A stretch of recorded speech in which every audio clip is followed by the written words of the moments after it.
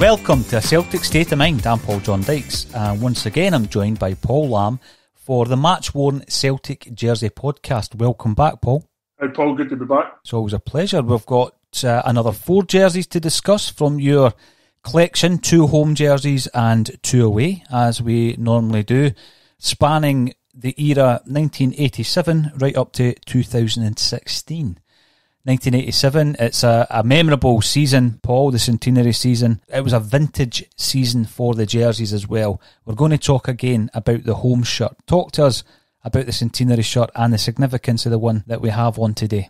Obviously, the centenary shirt's featured before on the podcast. It's another cracking home one from a one-off game. This one is black embroidery below the centenary crest on this shirt. It was from Davy Proven's testimonial. Yes, this centenary jersey was worn in 2 Celtic testimonials between 1987 and 1989 when it was worn. It was worn in the Tommy Burns testimonial and also in the Davy Proven testimonial, as you mentioned there. Both matches played in 1987 and memorable for many different reasons. First of all, it was a testimonial due to the fact that Davy had to retire through illness, which, I mean, he was a popular winger for Celtic over a number of seasons. Not as popular these days, Paul. No, he's not a popular pundit. And he was name-checked in the John Barnes podcast last week, wasn't he, as being one of the guys who was feeding off information from the dressing room and leaking it out into the press, into the world of the Scottish media, which was an interesting one. When I think back, Paul, I was aware that there was a so-called mole at Celtic. You know, there was too many stories coming out in the press. I don't know if that had been confirmed until that interview. Had always been rumour up until then? As far as I was aware, I'd never heard anything concrete. It's always the way. I mean, people can put 2 and 2 together. And they realised around about that time too much information was coming out at Celtic Park and people wondered who was involved, and John Barnes clarified that last week. The man he mentioned, Davy Proven, being the reporter at this time, he was a winger who, as I say, was struck down by illness, and a testimonial was arranged against a team who was sitting at the top of the English First Division back then, Brian Clough's Nottingham Forest. What I found interesting was I spoke to Davy Proven about this game and brought up with him that Neely Mochan and Brian Clough were at Middlesbrough together back in the 1950s. And in actual fact, Brian Clough used to wash Neely's boots. And so obviously they met up again that night for this particular game. There was another special guest. There's a brilliant image. There's a great picture of Davy Proven with Kenny Dalglish both wearing the Celtic centenary jerseys. You'll have seen that image. I mean, you can see the embroidery beautifully in that picture of Dalglish and Proven hugging each other. It wasn't the last time Dalglish played for Celtic at Celtic Park. He did appear a few times in kind of benefit matches. He came back for the Mike Galloway game. Yep.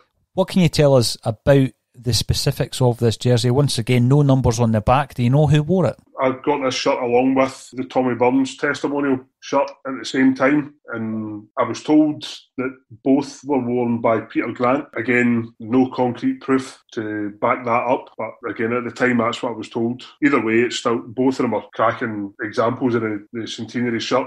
Player versions, you know, as rare as they are, never mind from testimonial games at that time. Great shirts to have. Absolutely. And when you look at the jersey you've got there, Paul, is it a long or short sleeved shirt that you've got? And I think Peter Grant tended to wear short sleeves, didn't he? Yeah, it's just the short sleeve version, yeah. So it's a classic Celtic jersey with 5 green hoops. So the hoops are quite thick because we always talk about 6 or 7 green hoops, Paul, being the kind of classic design. But there's 5 hoops there. The commemorative crest, we've spoken about that crest before because I raised the fact that Celtic never trademarked it. And I think I've seen it popping up in merchandise ever since I mentioned that. So I don't know if the people producing that merchandise listen to the show. C.R. Smith in bold black going along with the embroidery underneath the crest for the Davy Proven testimonial match. Just a classic jersey. I think, did it get into the final of the Celtic poll recently? It was the centenary shirt against the 1965-72 home shirt, the Lisbon shirt.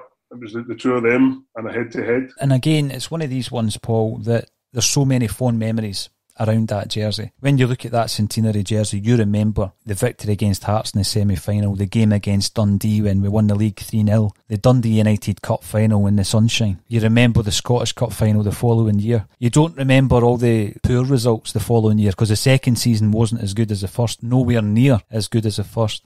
But the game itself, the Davy Provan testimonial, Celtic won, Nottingham Forest 3. Our goal was scored by Mick McCarthy, and a couple of the Forest goals were scored by Brian Clough's son, Nigel. Nigel Clough, I do remember, I went down to Anfield to watch Liverpool playing Nottingham Forest in the early 90s. 2-2, Nigel Clough scored the 2 goals and he was tremendous. Brian Clough did have connections up at Celtic Park for many, many years. He was good friends with Hughie Burt, who was the Celtic photographer, and a close friend of Jimmy McGrory and Jock Stein. So Brian Clough would have been more than welcome up at Celtic Park. It was the last time, I believe, Nottingham Forest played Celtic back in 1987. Yeah, could be right there. I do vividly remember being at this game. It was the one and only time in the old Celtic Park I was in the old Rangers end for a game. A right good crowd, over 40,000 that night, and frozen cold by all accounts. Yeah, for what I remember, the end of November the game was played at, so they've been coming deep into winter time. It's a great jersey to have, Paul. I mean, the centenary shirt, as we've already discussed, is one of the most popular over the piece, and we know that the template was used by Umbro for a number of different teams.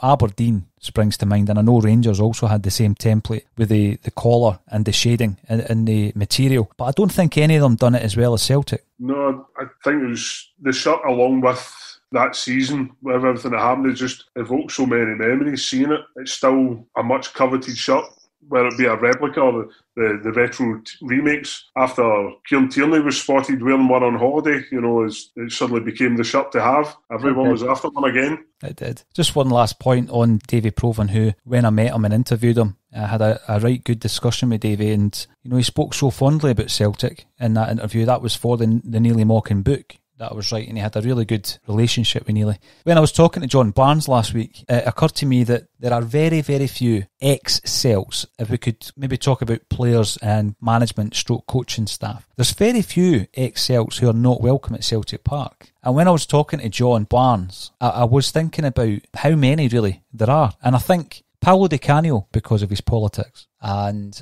I would say Maurice Johnston's in that bracket because he did the unthinkable with his betrayal. Do you think Brendan Rodgers is in that bracket? I think Brendan's still a sore point for a lot of people. Not so for the fact that he left, it's to do with the way he done it. To just up and leave at a crucial point in the season, a lot was in the balance. That's what really cuts a lot of people, I think over time, most people will just get by it, but because it's still kind of fresh in the mind, it's part of the recent treble history, it's still going to be in the background until we move on to the kind of next phase of the club. Yeah, it was one I was considering when we're talking about Davy Provan, because there are other names who are involved in the Scottish media or in the media, the mainstream media. Davy Provan, ex-players, Charlie Nicholas. I've heard Andy Walker being mentioned in that bracket, who, when you think about them as players, you think back on them fondly. And it's unfortunate if people are not welcome back at Celtic Park. But I don't think the John Barnes story did Davy's reputation any good, did it? No, I don't think it did. But of course, we will make efforts to get Craig Burley on to respond to those claims that John Barnes made. That takes us on to the next jersey as well. And it's an away jersey, Paul. One of my favourites, actually, over time. We've gone from Umbro in the centenary season. We're now talking about a Nike jersey from 2006. Describe this rarely seen, rarely worn jersey to us. Yeah, once again, it's all too often it's a plain, almost plain white away shirt that very rarely gets used. Seemed to be the norm for these. The 2006 one, it's predominantly white shirt with a green round neck collar, and it's got a green and yellow vertical stripe running down through the badge, the full length of the shirt. At the time, I remember I've always been a big lover of the plain white shirts, but yeah. I was the opposite to you. This was probably my least favourite of all the white shirts we've had over the years. I don't know why. There's nothing wrong with it. It's never ever grabbed me the way the other ones have. I'm wondering if I was a big fan at the time, or if it's one that I've kind of grown to like over the period. This was the second season of our kit deal with Nike. They'd come in and released 3 kits in year 1. They retained, I think, the home jersey in year 2, and they released a new away, and this third stroke European jersey that was, as I say, very rarely worn. When I look at it, for some reason I think of Derek Riordan when I look at this particular jersey. White with a green and yellow band down the left breast. The Carling logo, which for a few pre-season games was changed to Coors. I think I've mentioned before, I thought the Coors colour scheme worked quite well on it. But as you say, the white jerseys do work well. They do work well. If we go back to 68-69, we're playing Saint Etienne, and there's going to be a clash of colours. So Celtic got Umbro to specifically provide them with a jersey, with a new kit for that game. And it was the all-white kit, Paul, with the hoops round the collar and the cuffs. Beautiful, beautiful jersey. And Agnes Johnston actually told me that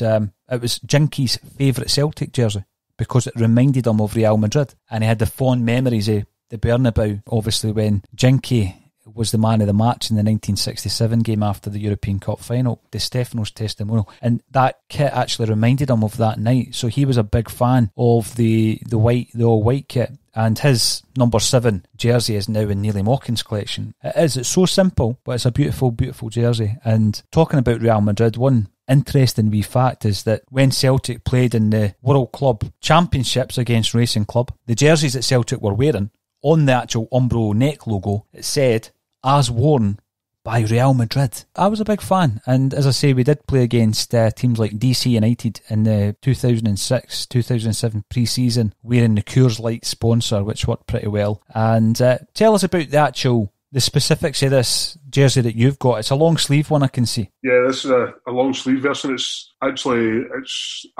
European spec one. It has the Champions League star ball on the right sleeve, and on the back it has the European style name set and numbering applied to it, as opposed to the traditional SPL numbers. This one, it's the black lettering and black number 44 is for Stephen McManus. You know, McManus, I just think when Tony Mowbray came in, he froze him out, and the end of his career was quite regrettable. It was quite regrettable after the service, you know, coming through as a young guy, building up to become the captain of the club. He had a partnership with Gary Caldwell. People criticise that partnership because it wasn't that fashionable, perhaps. I don't know. But when you think about it, Tony Mowbray broke that partnership up when McManus was the captain of the club and Caldwell was actually Scotland's Player of the Year. And it took us a while to get another good partnership in the centre of defence, didn't it? I think it took us probably until Virgil van Dijk teamed up with Denier. Yeah, I think so, aye. You know, and we've gone through a lot of centre-halves. So what game then was it prepared for? Which Champions League game, Paul? To be honest, I've no idea,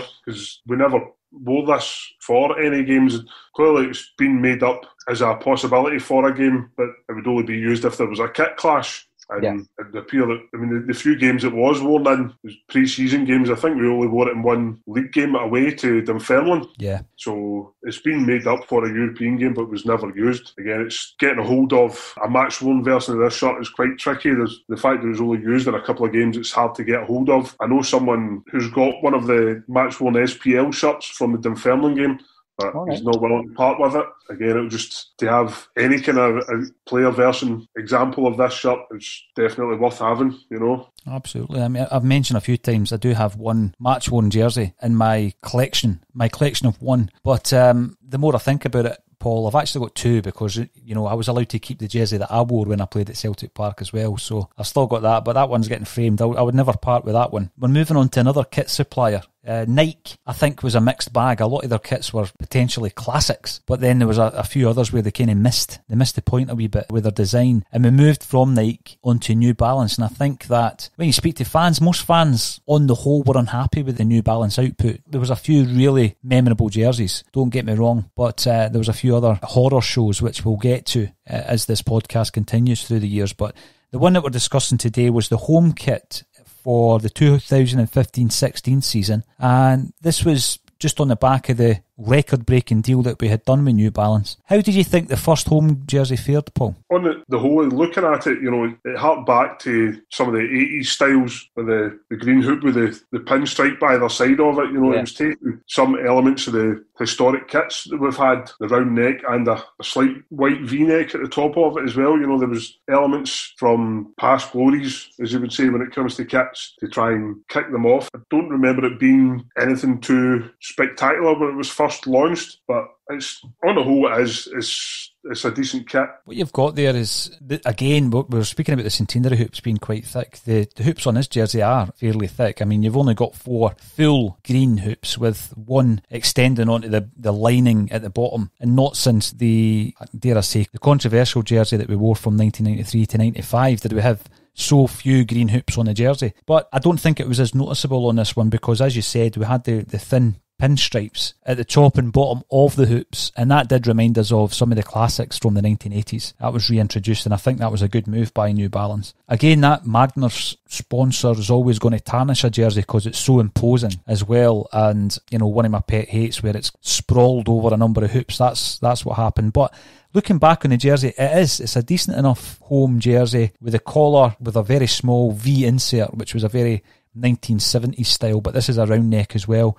And you look at that and you're thinking of players such as Lee Griffiths, for example. Gary Mackay-Stephen, I think, modelled this on the Celtic View at the time that it was introduced as well. And on the inside neck, it used the quote, "a club like no other," which had become something of an official club motto in recent years. So, yeah, overall, I think it was a success for New Balance coming in at the beginning of their Celtic deal. And again, you will be able to tell us who wore this jersey because all the details will be on the back. Whose jersey was this one? Getting a hold of an actual Matchworn one of this style was quite tricky. The early New Balance kits, there was no difference between the players' shirts and the replicas you would buy in the shop. Exact same shirt with the exact same name set on it and the SPL Premiership patches that you can get in the shop as well. There's a lot of these shirts knocking about that aren't what they say they are, shall we say. I just took the opportunity. This one came along from a charity aspect, and it was Dedrick Boyata's shirt from the game when we played East Kilbride Thistle in the Scottish Cup. Right. He'd swapped shirts at the end of the game, and it went to an East Kilbride player who a couple of years later gave it up to a local youth football team for fundraising. Someone I worked with as a coach at the team, and had told me that this was going to be either sold or auctioned to raise funds for the club, and it was a guaranteed avenue where I could get a genuine match shirt from that time. I just took the opportunity and made sure I got it. Excellent. No, that good on the player. Good on the player. So you've got a Dedrick Boyata jersey there. The provenance of that is second to none. That's pretty solid, And played against East Kilbride. Remember those days. The East Kilbride game, if you look at the lineup just off the top of my head, I'm sure Colin Kazim Richards played that day. He did. Potentially Carlton Cole. Those were the days, Paul. Those were the days. But one significant aspect of this jersey is we did wear it in Ronnie Dyler's final game in charge, Motherwell 7-0, last day of the season, and that sparked off a 69-game unbeaten domestic run, which actually witnessed Celtic go on an invincible treble the following year. So this jersey was worn in the first of those 69 games. So it's significant in that respect as well, Paul. But it is interesting to note that there was a loophole, if you like, in relation to match-worn jerseys, something that the collectors need to know about. There could be a lot of kind of fakes kicking around that era. And that's why it's important that the match-worn or the match-prepared jerseys do have differences. Not because they're thinking of match-worn collectors as such, but it makes the jerseys far more unique, doesn't it? Yeah, it does. The fact that you've got the downside of having excess player shirts, the modern game, these are shipped in by the bucket load for the club as well. So at the end of the season, surplus player shirts end up being sold via the superstores and online stores.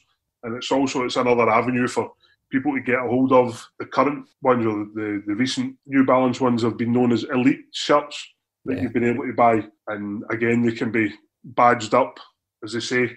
You can buy these sleeve patches from whatever tournament you want, buy name sets online anywhere, and make up a shirt and just say that it's a certain player from a certain game. Unfortunately, there are people out there that do that, so you really do need to do your research.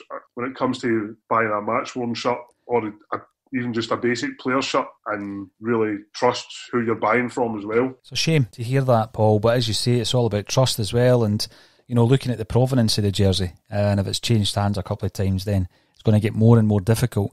So delighted to hear that you have a genuine Boyata shirt.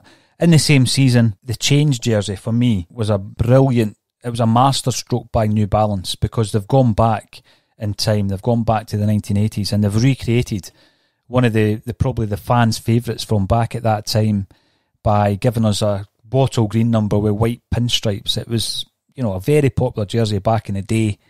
They've recreated it well. This is the thing. We've spoken about a few jerseys that Nike tried to revisit and they've kind of failed. This was a right good effort, wasn't it? The away jersey. Yeah, it was. I mean, they scored the hit with this one. New Balance. It's a perfect replication of that 1983 away strip. It's the plain white V-neck collar, the perfect shade of green with just the right amount of white pinstripes through it, not to overcrowd it. Spot on, really. Aye, they really did nail it with this particular jersey. I mean, the original, I think it's famous mainly for the 1982 victory against Ajax in the Olympic Stadium. That's the one that you think of. You think of that incredible goal that Charlie Nicholas scored that night against a very strong Ajax side. That game's been mentioned so many times on this podcast. But as you say, you look at the recreation of that jersey, they've done it so well. But unfortunately, when I look at it, Paul, I think Chris Commons thrown the toys at the pram against Molde in the Europa League. That I can't help but think about that game, because he was wearing this shirt at the time. It's got the Foundations logo on the front, and so it's not going to spoil the memory of the jersey for me, but that's what I do remember when I look at that shirt. What about yourself? Yeah, as you say, we've mentioned before how looking at a shirt can just bring back negative memories as well as positive ones. Yeah. And it's instantly tied to these events. Absolutely. But again, I think universally fans will say New Balance got it right. It's just a shame they didn't do the white one, Paul, because again, white with the green pinstripes would have looked deadly as well. Yeah, a reversal of this would have been an absolute peach to have. It would have been. It really would have. So tell us about this then. I see the Foundation logos on it. So was it a European game that this one was prepared or worn in? Yeah, it's a European spec shirt. Again, at the time with New Balance, at the beginning, the only time there was any difference between a player's shirt and a replica was the European games. Generally, nowadays they've got to have a plain coloured back on them for the name and number to stand out for, I'm assuming, TV purposes and for the match officials, just to make it easy to see. Yeah. This kind of stuff. So this one has a plain green back on it, and it has the white pinstripes show on the bottom quarter of the back of the shirt. It has the Foundations logo on it for the European game. It was obviously made up for a game where you weren't allowed to have an alcohol sponsor. Yeah. So this is one of the early incarnations where they decided to put the Celtic FC Foundation logo on the front of the shirt, which has been a big hit with fans as well, to see that done. Myself especially, who's a big supporter of the Foundation, so it was great to see that. I believe it was possibly worn, definitely made for the European qualifier. I believe, how do you pronounce it? Sydjaman from the Icelandic side. Yeah, because it doesn't have any of the European sleeve patches on it. They don't tend to appear in the early rounds of the qualifiers. It's the European spec numbering on the back of it, and the letterings for Charlie Mulgrew. It's a number 21, and it's the early incarnation. At the bottom of the numbers, you used to have maybe the manufacturer's logo would appear. On this one, the bottom of each number, you've got a small Celtic crest featuring on it. Nice touch. Nice touch, yeah. It is, aye. It's a good detail. Another collection of 4 jerseys from the bigger and wider collection that you have, Paul, and it's been an absolute pleasure again to talk our way through 2 homes and 2 aways. We've spoken about Davy Provan, Colin Kazim Richards, Derek Riordan and Charlie Mulgrew. I mean, where else do you get that? So tell us, if we want to look at the rest of your collection, where do we find you online, Paul? All these shirts can be viewed at www.mycelticshirts.co.uk. It's a great website to check out, but make sure you've got a couple of hours to do so, because you will find yourself down a rabbit hole of match-worn Celtic jerseys, Paul. The only other thing left for me to say is thank you once again for joining me on A Celtic State of Mind. Pleasure as always, Paul. Cheers.